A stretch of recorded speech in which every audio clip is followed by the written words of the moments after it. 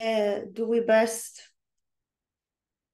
how is it possible to perform a proper or like efficient or adequate reinterpretation of collider searches in the context of the LHC, and in particular to long-lived particles, which is a topic that I am very interested in. So just a brief outline of the talk. First, I want to motivate the importance of doing this recasting or this reinterpretation of current searches, or perhaps to propose optimizations of new searches, being able to target signatures of your BSM model of interest. What are the challenges? I want to give an example of one of my latest works in the context of the minimal heavy neutral lepton model, and comment a little bit about a particular recast that we did to this model. And also want to tell you about a method that we propose to reinterpret models predicting LLPs, long-lived particles, but when they are produced from meson decays. And I think this is interesting because we found that you can apply this method to provide some assumptions that I will detail to basically any model in which long-lived particles are predicted from meson decays. And then just to wrap up one slide. Okay, so this is my motivation. Why do we want to reinterpret new physics searches in the context of different models?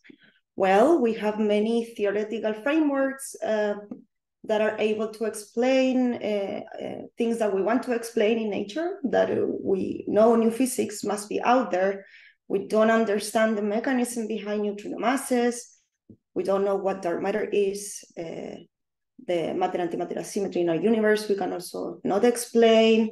Perhaps you want to build a model able to address some anomaly, and so on and so forth. And your particular model may not always being looked for at a high energy physics experiment. And this happens also beyond the LHC, right?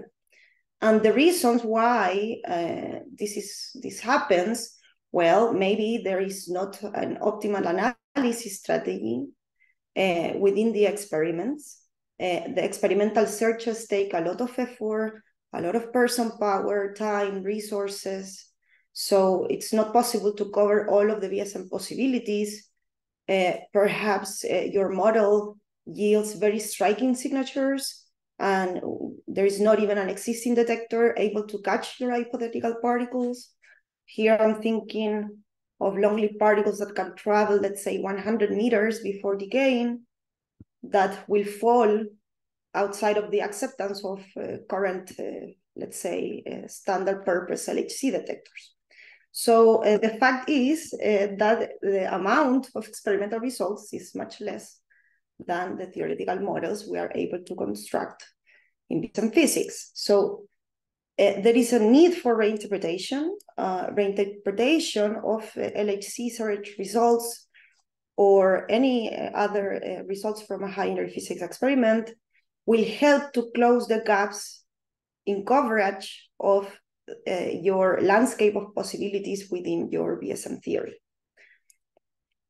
And in particular, I try to summarize here what I do, basically. What do particle phenomenologists or theories, people outside these experimental collaborations, what they can do to perform reliable reinterpretations of experimental results.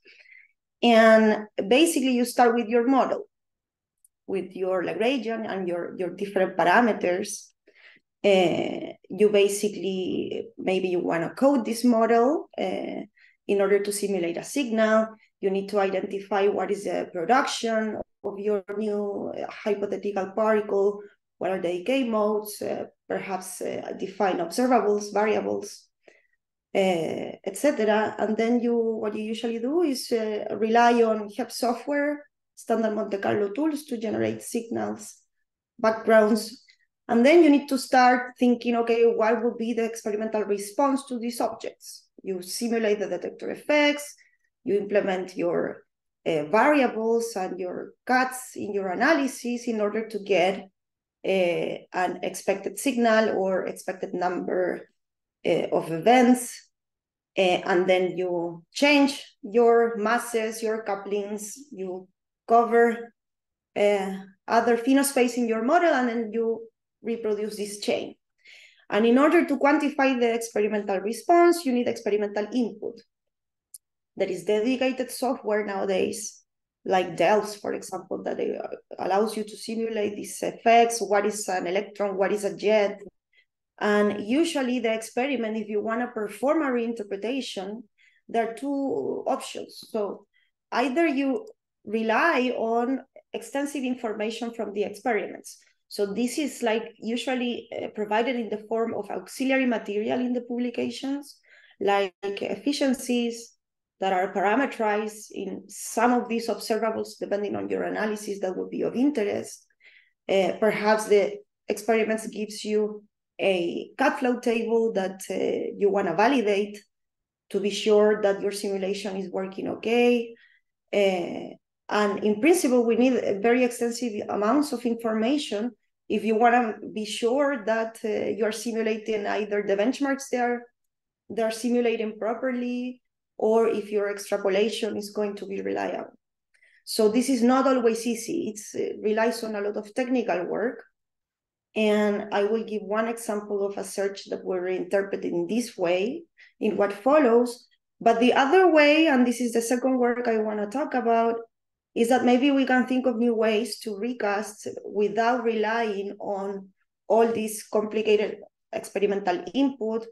And perhaps one can think of a methodology or a method that can work only from Monte Carlo truth information.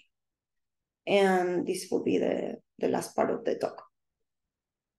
Okay, so let me comment a little bit about the challenges that the pipeline that I showed you before has. So when you think about LHC searches, we can classify them in prompt searches. These are searches where that are designed to look for BSM particles that are being produced in the proton-proton collisions and then decay immediately, very quickly, to other known standard model stuff like muons, electrons, or jets. Provided you know how to reconstruct all these visible objects for your detectors, then you can reconstruct missing transverse momenta, and then, okay, you are thinking about a new BSM process, you generate your signal, then you implement your cuts, perhaps you are trying to maximize one of these observables, the amount of jets or the amount of missing momenta, and then you impose some selection cuts on transverse momenta, these things like this. You define where do you expect to find a signal in the perhaps low or high PT threshold region. You implement your cuts, you need to think about the triggers, you need to validate your analysis, and like I mentioned, nowadays, there are many tools on the market to perform this reinterpretation or recast. This very streamlined for prompt searches. Software such as Checkmate or S-Models provide already with some extensive list of analyses that basically you can take, and provided you give some BSM model, they will tell you, okay, this point in your parameter space is excluded or not. But for LLP searches, we're thinking about predictions of particles that are produced in the proton-proton collisions, but they can travel macroscopic distances inside your detectors.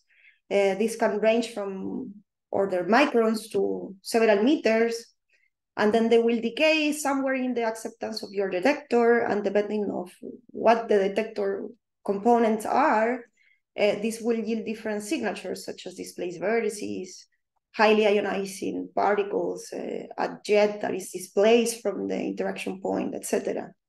You also need to think about how to generate your signal, what will be the trigger that you're going to use to catch these events. But there are extra things you need to take care of, such as how will you handle the displacement in your event generation. This is something that is not always trivial. what is the efficiency for your object that is being produced very further away? Do you rely on track efficiencies? Do you need to perform a vertexing algorithm to quantify such displacement? Perhaps you think about the timing response. So there is not always much information, and there is not always a one way into which the experiments present this displaced information. A lot of progress has been made, and I refer you to the LLP community white paper for some recommendations and other challenges. But the bottom line is that there is no streamlined way of doing things. There is no very much standard way yet to do things. It's very analysis dependent. So you risk dangerous extrapolations if you just take a limit from an LLP search and say, oh, okay, maybe my model also provides long-lived particles, so I can also exclude this region for because you do a one-to-one comparison from the benchmarks in the experimental paper, but then there is the risk of these extrapolations. So validation is really key. So I want to provide an example of one search that we reinterpret with a model in mind that predicts long-lived heavy neutral leptons. This is the minimal framework. And CMS did this analysis of something that I like to call the displaced shower. So basically, this is an event display of the CMS search. A displaced shower is basically a bunch of hits in the CMS muon chamber that will look somehow like this. And yeah, that's the displaced shower. So CMS did this search in the context of a standard model Higgs boson that decayed to light long-lived scalars, which could then decay to hadronic stuff, including taus in the final state. Now, this search is quite inclusive and is sensitive to long-lived particles decaying to hadrons, taus, electrons, or photons. And one of the advantages is that the CMS muon system has a lot of steel, which basically relies as a background suppressor, let's say. So this is a picture that I took from one of the CMS members that was introducing this search. So this is like a slice of CMS, and you can see that it has many modules that are highlighted in green here that are called the cathode strict chambers. And if you have a long-lived particle, you can catch the decay because it will leave a bunch of hits in these green regions, and a muon will transverse completely all the way. So this is a very unique signature, and there are two variables, like I mentioned, the number of hits inside these green cathode strict chambers, which are like clusters, and that you can identify this cluster of hits here, and it also relies on this transfer momentum. So in this search, CMS was very kind to provide instructions for reinterpretation. And this is something that experiments are more and more doing, and phenomenology is pushing for reinterpretations, also help to make the case for experimental searches to release useful information.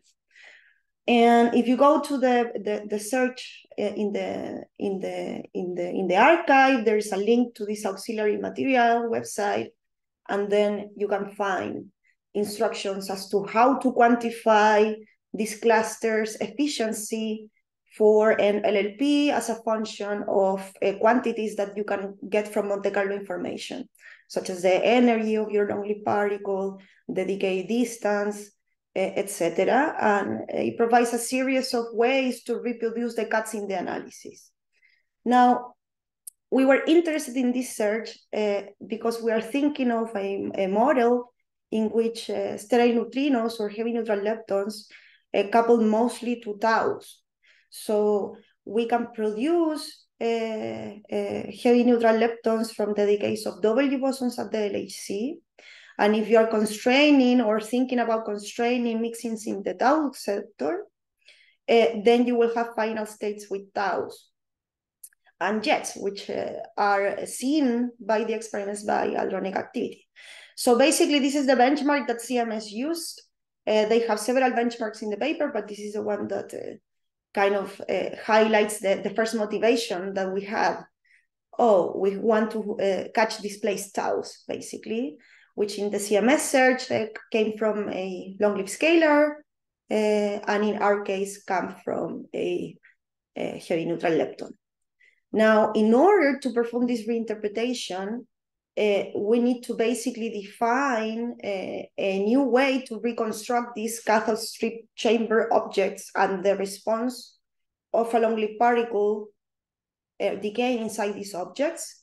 And one of the PhD students that work from Fermilab, she was working with us in this, and she actually implemented this Delft module that is widely available. It's basically, you can go to a GitHub repository that I put here, and you can use it to reinterpret perhaps your own BSM model in the context. If you have a signature that it will look like a lot of displaced hadronic activity in the final state. So this was a very nice and important efforts for helping in reinterpretation of LLP searches.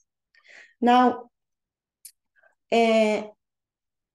one slide on this minimal HNL model, that, like I mentioned before, this is, we're thinking about sterile neutrinos or right-handed neutrinos. And this minimal kind of phenomenological model is motivated by neutrino masses. We have mixing with the standard model neutrinos. And for small enough values of this mixing and GeV scale masses, you can have automatically long-lived HNLs. If you go, so this is the process that we are looking for. And there was a recent paper that basically shows a summary of current constraints, almost current constraints. There's a new CMS search that constrains tau mixing. But if you compare the constraints already in mixings in the electron sector, for example, with mixings in tau sector, the tau mixing is less constrained than electrons and muons. So this is why we were interested in the first place to look at the displaced taus in the final state. And this is our prospects for the recast of this CMS search. Now, once we did this, we did the plain reinterpretation. That means we did exactly impose exactly the observables and the selection cuts that the experimentalist used. And this yields this blue line here. So when we saw this, we said, okay, our estimation, our reinterpretation basically already falls on top of the regions of parameter space in this model already excluded by Delphi. So what can we do? So then you start to play around and try to optimize your search. So basically, we define several strategies in the paper, playing around with the two key variables in this analysis that will basically maximize your signal and suppress backgrounds, which is the missing energy and the number of hits that you have in these clusters. And then once we talked with our experimental colleagues, it turns out that CMS is thinking quite hard in trying to implement a new displaced trigger. You can see a review of these trigger proposals in this document here, which basically, for our case, this meant that we could go lower in thresholds of these two quantities in order to maximize the region of parameter space that we could exclude in this model. So this is, I think, a good example of all the steps in the workflow pipeline that I showed you at the beginning, So you need to validate first, which means getting this blue curve here, the plane recast.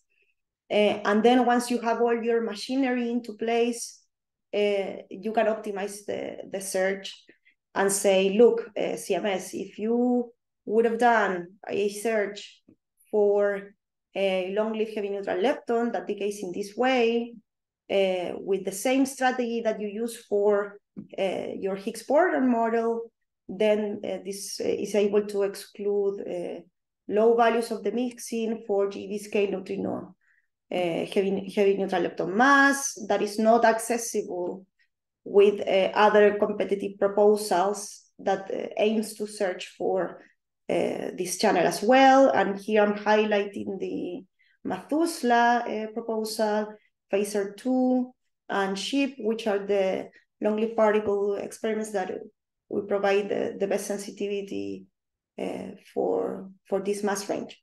So we can cover some previously uncovered space in the model, which is, I think, is very nice. So I show you here these detectors, right? Methuselah, Phaser, etc.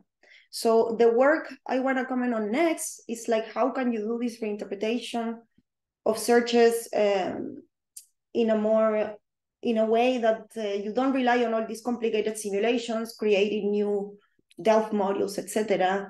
We need to think about the future of long-lived particle phenomenology. And there are several proposed experiments to search for long-lived particles. Some of them are even taking data already out of the LHC, such as Phaser and model map. Map is also proposed, is already approved to be an extension of this model experiment. And these are forward detectors. So forward detectors are basically far away from the proton-proton interaction collision, and light long-lived particles will be highly boosted in the forward direction. So maybe you put a detector there and you can catch them. There is also proposals to build what I call transverse detector, people call transverse detectors, such as Methuselah, which is a proposal to build a surface detector on top of the LHC ring, 100 meters on top of, let's say, Atlas or CMS. So heavier long-lived particles will be able to transverse in this travel in the transverse direction and reach these experiments. And there are other proposals as well, such as Anubis, Codex B, etc. And all these proposals are situated, or the detectors are proposed to be built at different distances from the primary interaction point. So I put this representative graph here, so you can see how far away they are, and kind of qualitatively think about the reaching mass for your LLP that you will get. So Phaser kind of lighter LLPs, Methuselah, Anubis, etc. Qualitatively higher LLP masses. So for thinking about what are the prospects for heavy neutral leptons for lighter masses than the case that I showed you before. So before we were thinking above the B meson mass threshold. Now we're thinking, okay, maybe our HNLs can be produced from meson decays. And what are the prospects for detecting these HNLs at the ongoing experiments and future far detector or transverse detector experiments? And you start with, okay, what are the number of expected signal events in your minimal HNL model that you can get at different far detector experiments? So here we overlay present bounds for HNLs being produced from D mesons. Here, the CHARM experiment did a search for HNLs in this mass region and provides this bound. Expectations of coverage are greater for Methuselah For instance, everything inside this curve is excluded. And for the case of B mesons, Bell is the ongoing result that we overlay here, and this is our prospects for the far detectors. Now, there has been a lot of work on this topic before. You can see some previous references here.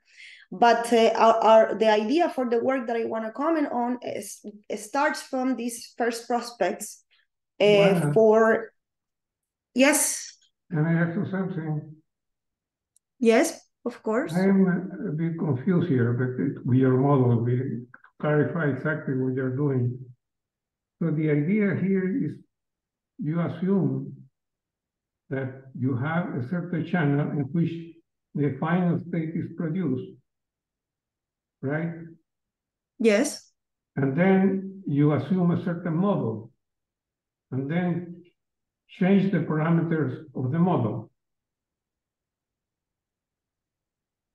Yes, so basically here we are scanning a region in model parameter space for HNL masses up until the 5 GeV or so, from 10 to -1 to 10 GeV or so, and several values of the mixing.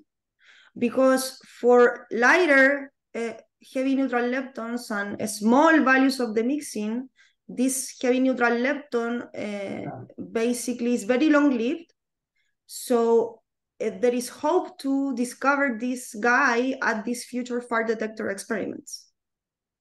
And there are two searches that were done in the past, the ones that I mentioned from Charm and Bell, which look for this process and place those constraints that I'm showing in red and orange. So we are saying, okay, Charm and Bell search for these guys. They did not find anything. So basically we're saying, look, these are the projections of finding this guy or excluding this space, model parameter space under the assumption of that you didn't see any signal. So these are basically 95. You are testing a specific model.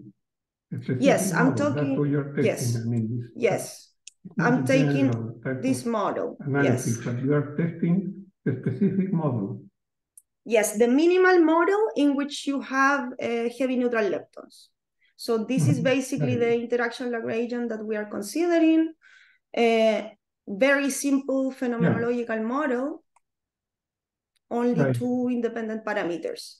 So what we want to do, but thank you for the question, because what we want, and this is the benchmark that the experimental searches are mostly targeting, just one heavier state that can couple to charge or neutral currents, and they provide the results of their exclusions for just this benchmark.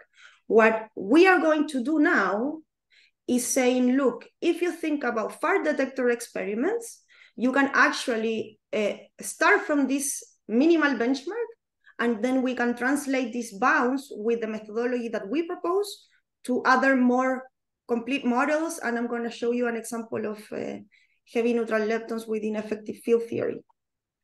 Okay, so this is very important because it provides you with the, it addresses the motivations that I explained in the first slides, that the LHC and future experiments may not think about more complete models. So this is one particular example for the minimal HNL scenario. But the starting point is this. Assuming that we have far detectors in the future, this is the parameter space of this minimal model. These detectors will be able to constrain. And then what can we do? Well, what we can do is first think about something that I tried to kind of say before. It's very difficult to quantify, let's say, the efficiencies. Once you calculate, if you want to calculate this magical number, which is the number of expected signal events, here we say, okay, this will be the number of HNLs that are being produced from the meson decay that you are considering times the branching ratio. of this guy to all visible final state times your efficiency. Now, in our case, since we have a probability of this decay, it's given by an exponential. The probability that this long-lived particle will decay somewhere within your detector acceptance falls like an exponential.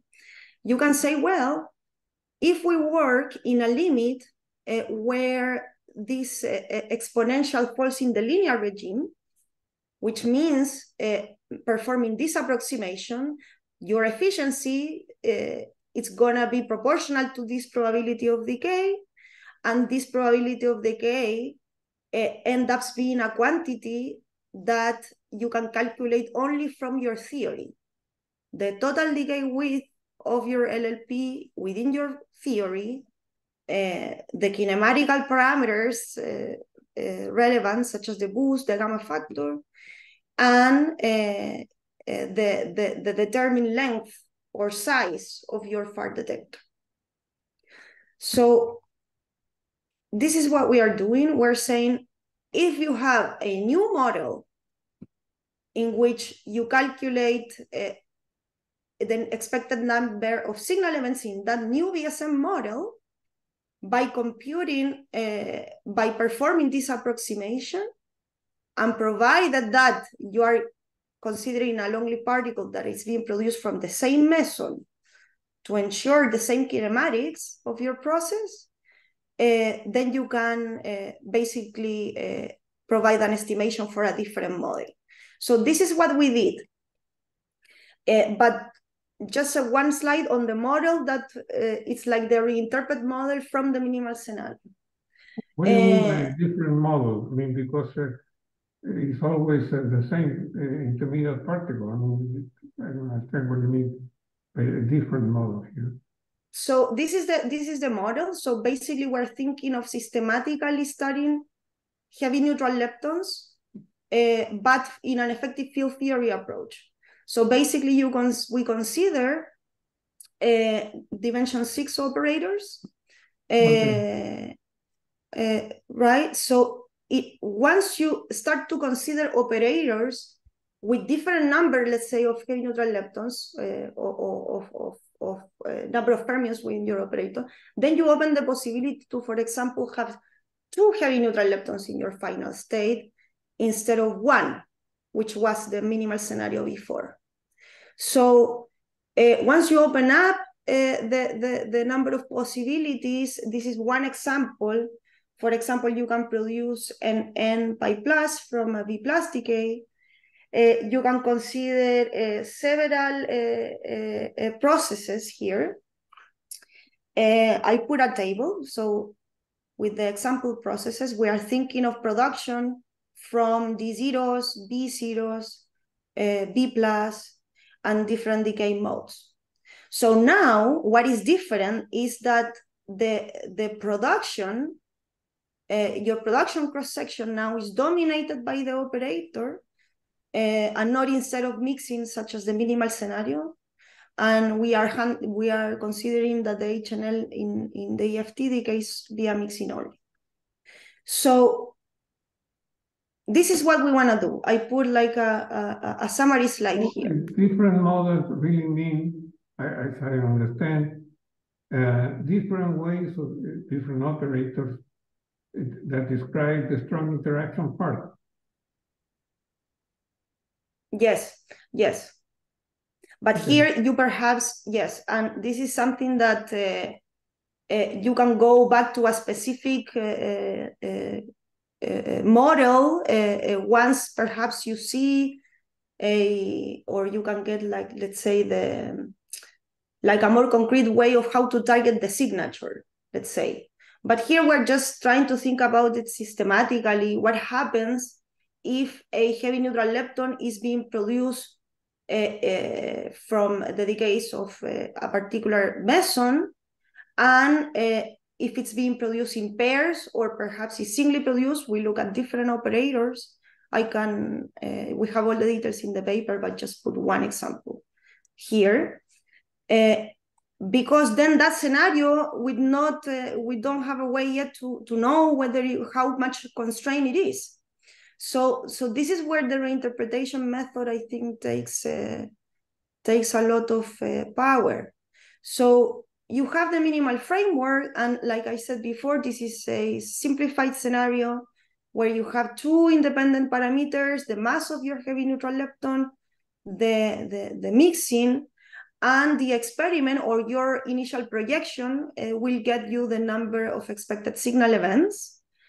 And you need to perform Monte Carlo simulations to get these exclusion limits that are usually fixed in the zero background assumption, which is a standard, or it's a very nice feature of LLP searches. Then we fix this number to be 3 number of expected events. Okay, now if you consider that your long-lived particle is being produced from the same meson or a similar meson, and you consider this other important assumption, because otherwise the method breaks down, the lab decay frame of your long-lived particle needs to be much larger than the distance from the interaction point to that detector. And this is so you are ensuring that you are not anywhere in the exponential decay probability, but in the linear regime with very far decay displacements, okay? And once you do that, you can basically translate those initial limits to a different model parameter space, a primed, let's say, parameter space, which in our case, we define as the mass or mixing, or mass and the Wilson coefficient of your EFT. And we look at two different models, two different EFTs in the papers: heavy neutral leptons and axion-like particles. And the key is that you now have all the input variables for the calculation of your number of expected events in your new model, only from stuff that you can calculate. You can calculate how many HNLs are being produced, and you know already the unprimed quantities, which would correspond to the minimal scenario in our case, and you calculate your decay channels to get the total decay width. So this is a diagrammatic example. We have a signal here in the minimal HNL model, and we are thinking of constraining, let's say, this type of operator that induces decays to pairs of HNLs, or if you think about a similar nature like LLP, an axion-like particle decaying to, let's say, leptons, the decay is controlled by another parameter in an analogous way as the neutrino, light, heavier neutrino mixing. So in order to show you one example now, concrete example, I put just one plot from the paper here. So in the paper, we basically, in order to show the power of the method, we've already done full simulation to this effective field theory with HNLs that can be produced from mesons in a previous work, which correspond to the, not the dashed lines, but the full lines. And we overlay here the results of the exclusion that we can get with the reinterpretation method. And you see that most of these lines are very close to each other, which means that the method works. And here, this is an example of one particular type of operator, ODN. So here we have pairs of heavy neutral leptons in the final state. What's in gray are current constraints from invisible decays of these. And here you see the colored lines, the prospects of the far detector or transfer detector experiments that I showed. So this is for two fixed values of the mixing. You can also see plots in the paper where we have this as a function of mixing, but here we wanted to show what is the reach in the Wilson coefficient as a function of mass. So Methuselah leads the sensitivity. It's a bigger detector. It's larger. It leads the sensitivity in most cases. And you can see these x's here in these plots correspond roughly to where our method breaks down, because we are not longer in the linear regime of the probability decay function. And this type of plots are interesting because you can kind of translate these bounds on the Wilson coefficients to bounds of the new physics scales that you can reach within your EFT. And for this particular operator, order tens of TeVs can be probed. Question. Now, yes. Where are you using the fact that you are dealing with heavy, sort of long-lived particles? Because it seems that this can be applied to any process, I mean, any two processes in which you have some parts that are common, and in the ratio there is cancel, something like that. So you use it once you do this. Yeah. Once you quantify the probability of that decay. So for an LLP, you know this is an exponential. So depending on this boost factor, you will have, let's say, 60% of the decays within distance x1 and x2, 10% of the decays in, let's say, in the tail of your exponential. And if you don't have a long-lived particle, then you won't have decays in this fiducial acceptance.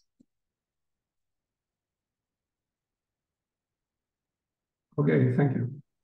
Yeah, it doesn't work for prompt. Yeah, I mean, it would be great if it's very useful, but it doesn't work for prompt decays. It works for LLPs that you're assuming that these particles are decaying somewhere very far away, let's say, in some detector acceptance. And how you compute that probability, you need to understand the geometry of your proposed far detector. So for example, for Methuselah, you assume a big box with certain dimensions. There are some geometries that are more complicated, so perhaps you need to remove some holes depending on the proposal. For example, Anubis is like a cylinder. So you assume that this is your fiducial kind of region. It's a cylinder, not a square. And all these things are relevant in order to catch your LLPs. And this is why these curves, some designs are quite similar. This is why the different color lines overlay, but sometimes they're very different. Like Phaser is smaller, Methuselah is much bigger, so you will enhance your probability of decay. More questions? Okay, thanks, Ivan, for that. And now I want to show you another model, okay? This is just to show the power of the method. You can also think of axion-like particles, as they can also be produced through flavor of diagonal couplings to quarks. They can decay to leptons, and they can also be long-lived. So this is the Lagrangian that we're thinking of. Here you have your axion A. This term will be important for production. This term will be important for decay. And decays to leptons, it's less constrained. There are many ongoing complementary works on these references here. But just to show you the kind of exclusions in this CEE coupling as a function of axion mass at the same far detector experience that I showed before for a fixed value of this coupling to quarks, these lines are only the results of the reinterpretation. And again, on light gray and gray, you see current bounds. And with this, we're saying, okay, look, all these far or dedicated long-lived particle experimental proposals are able to constrain regions of parameter space that are already not constrained. So this helps. This helps a lot also to make the physics case for these experiments. And in the paper, we have several benchmarks, also different mesons. So ALPs being produced from Ds or Bs, and several production modes of the ALP, and always just the simplest case, ALPs decays just to electron positron. And in principle, after this works, one of my colleagues has also worked on other models, such as light neutralinos in R parity violating SUSY, things like this, where this method can be used, and it can be used straightforwardly. You only need to know how to compute your production, your decay.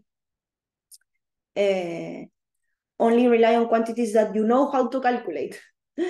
Not necessarily, it's very different than the LHC, where you have several efficiencies or modules, and these detectors don't exist yet. So this is what we can do now. And I think this is quite nice. Okay, I think I am done. So just as a summary, long-lived particles are very studied nowadays, also from the phenomenological point of view, because they are predicted in many models that are motivated by giving explanation to neutrino masses and dark matter.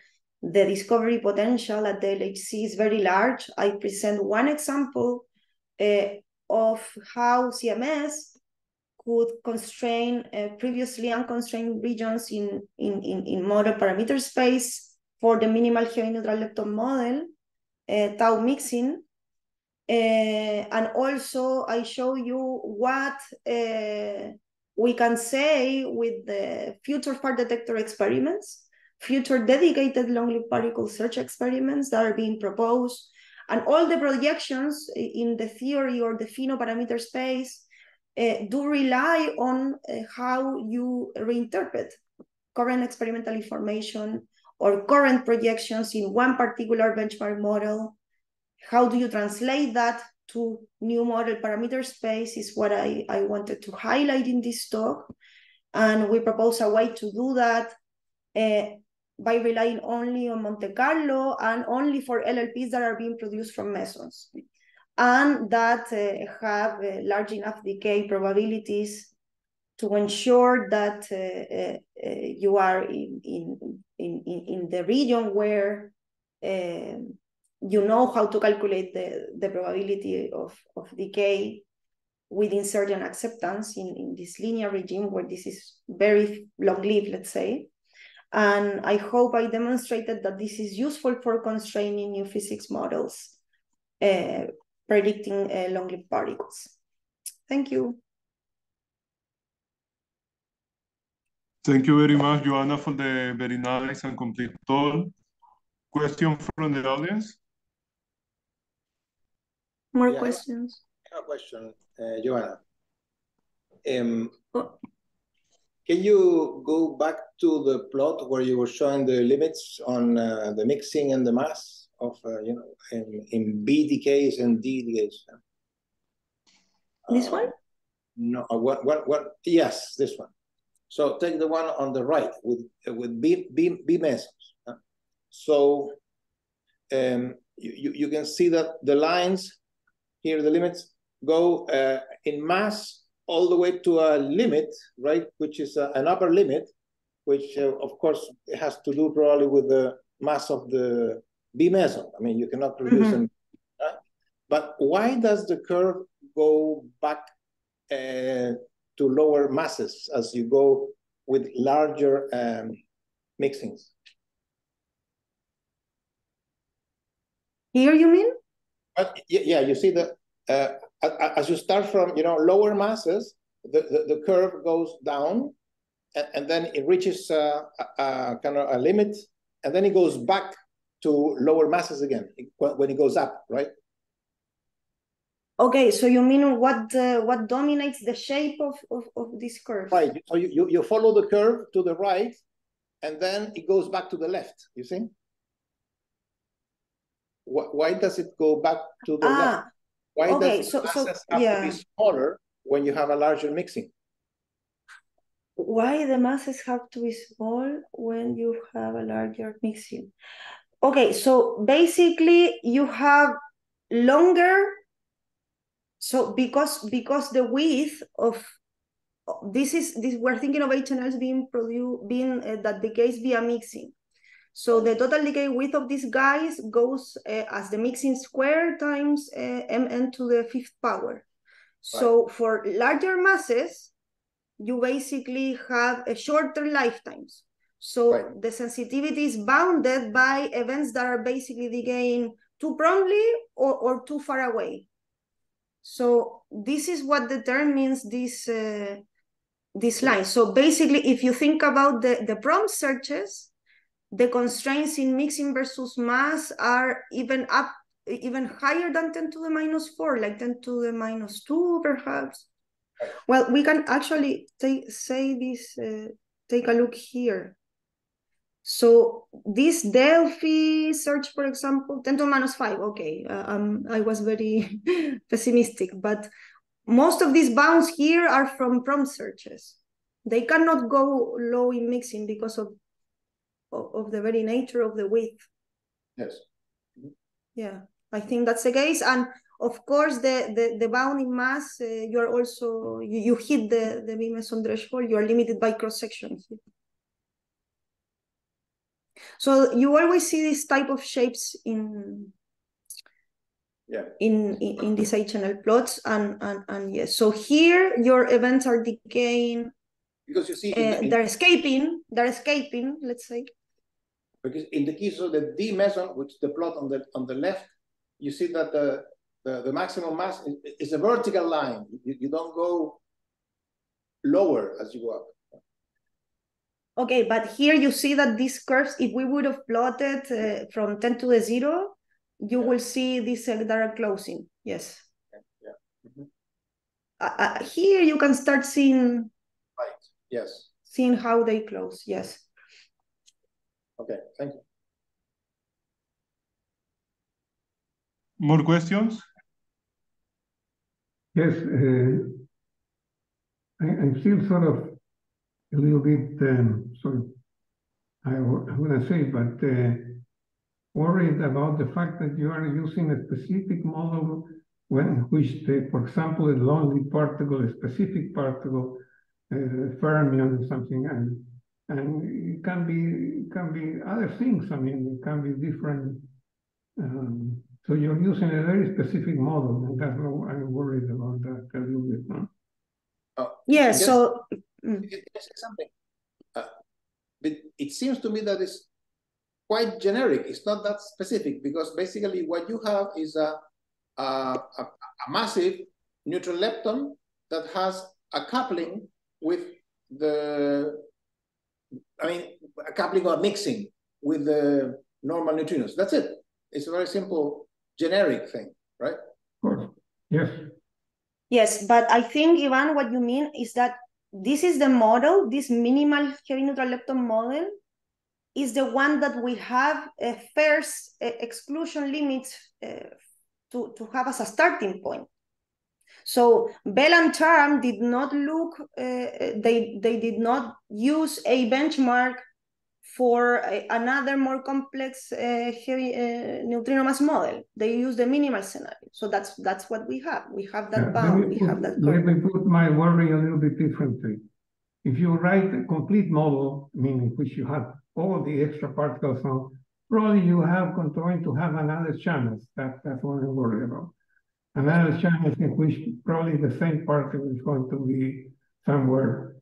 I understand you're using, like Claudio said, I mean, a very, very simple thing in which you just put a lonely particle, some coupling, that's it. But if you write a more detailed model in which you want to test the model, there are going to be other particles that are going to couple to this particle probably, and I don't know. Just worry about that.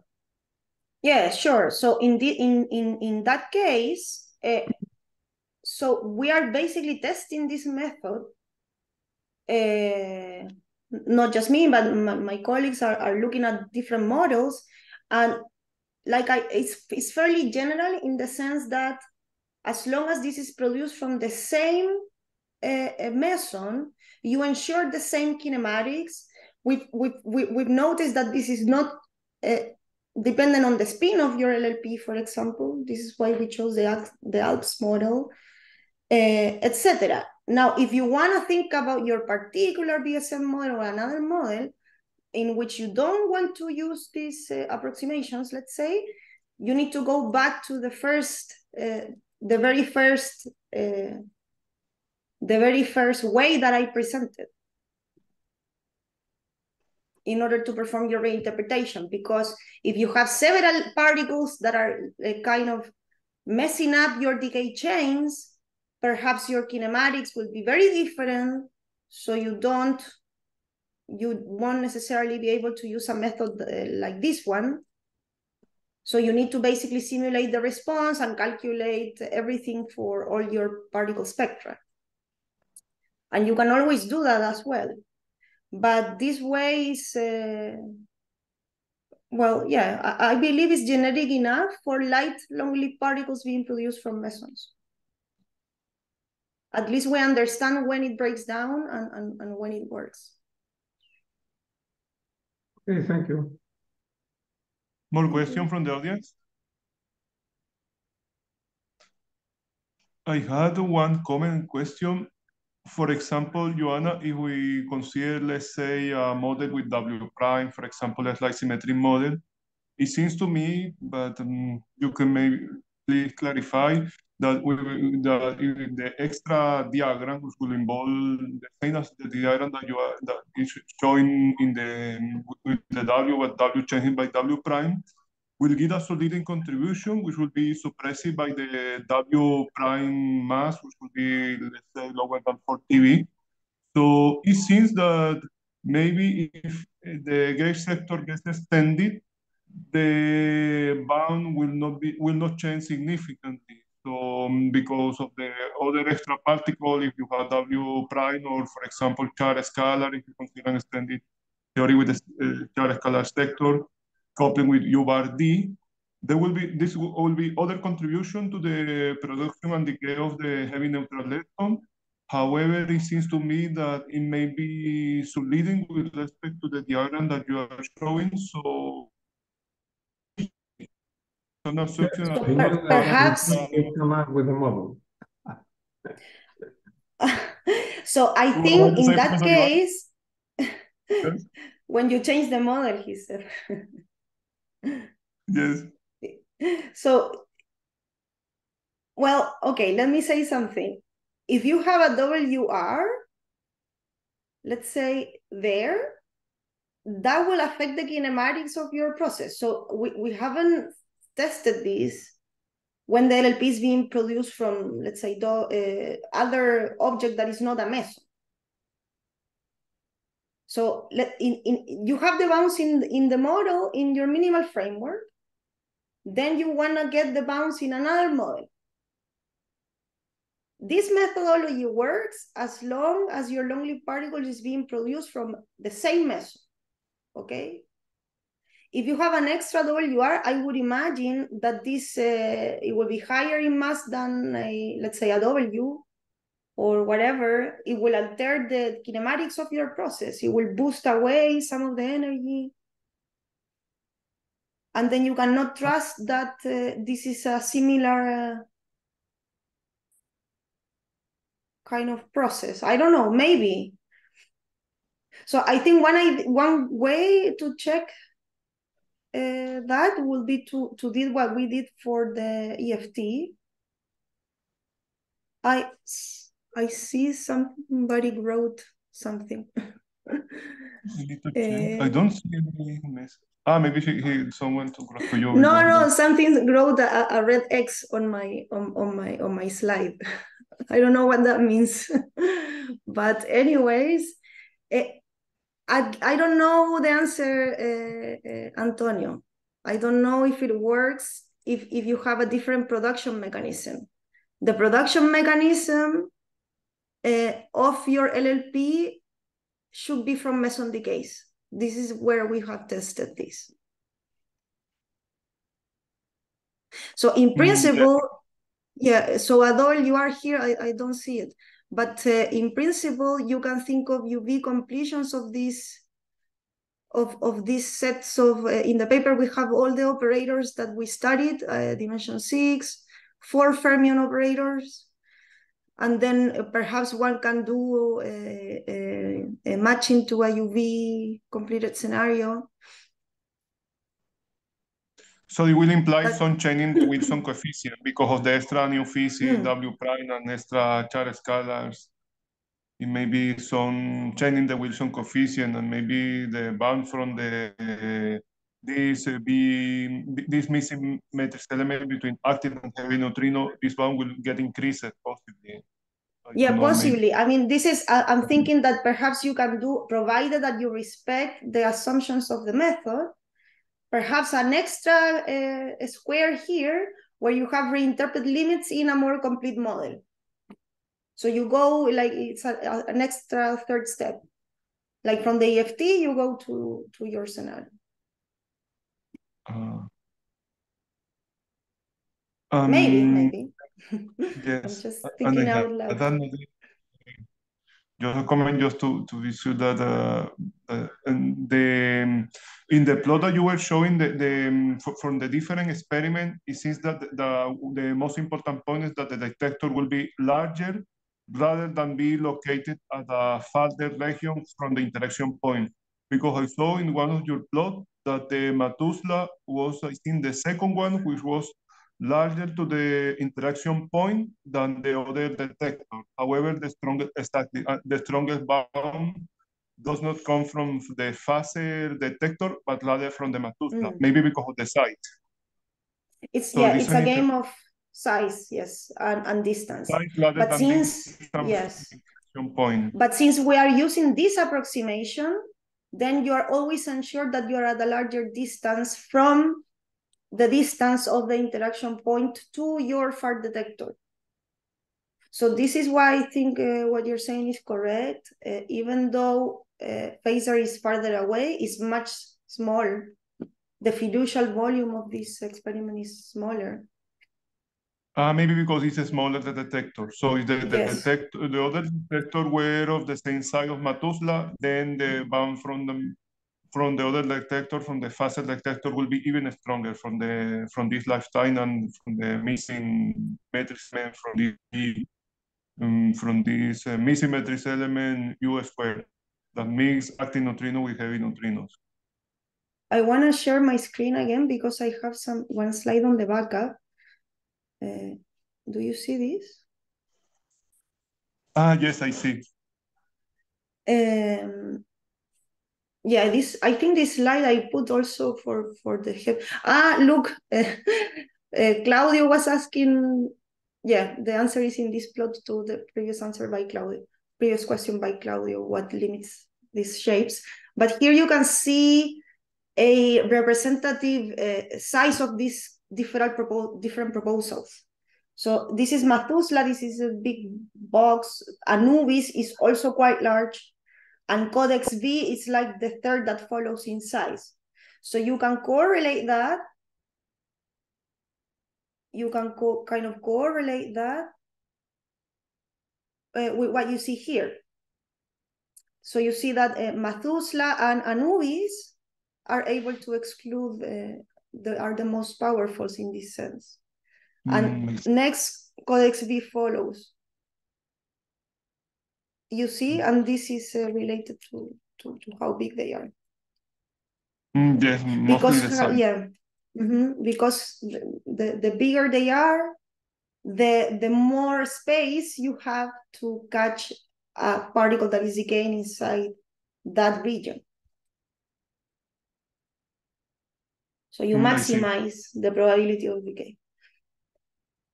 Therefore, you maximize the number of expected signal events. Thank you, Giovanna. More questions from the audience? Thank you, Giovanna. Very good talk. Yes, Thank very nice you. talk. Okay, I'm Is there happy you liked it. questions from the audience? More questions? If there are no more questions from the audience, we thank Joanna again for the very nice and excellent talk and very complete talk. And we meet at the next seminar. Thank you so much. Thank you. Ciao, ciao. Ciao. Bye. Ciao. Bye.